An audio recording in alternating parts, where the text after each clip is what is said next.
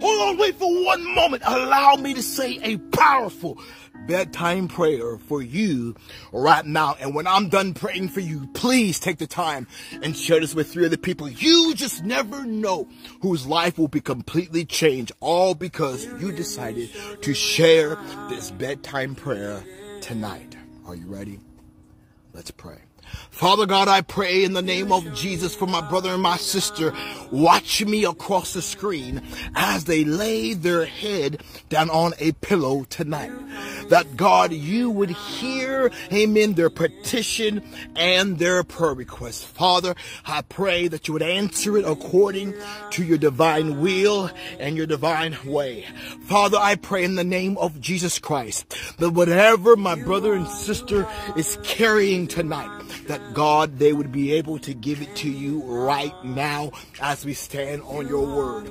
Father, I pray that if they're sick, that God, you would heal them according to your divine word and your divine truth. Father, I pray in the name of Jesus, if they're seeking forgiveness, that God, your forgiveness would flow freely in their life, Father. I pray in the name of Jesus that if my brother and my sister feels apart from you, that they're struggling, that today they would cry out on the name of the Lord and that they would say, my God, I'm in greater need of you tonight.